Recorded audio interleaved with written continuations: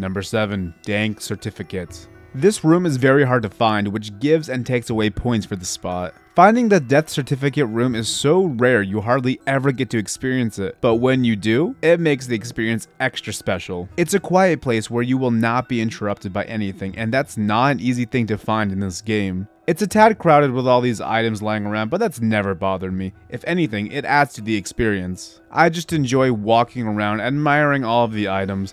And when I'm done with my smoke sesh, I grab some food to satisfy my munchies and get out of there.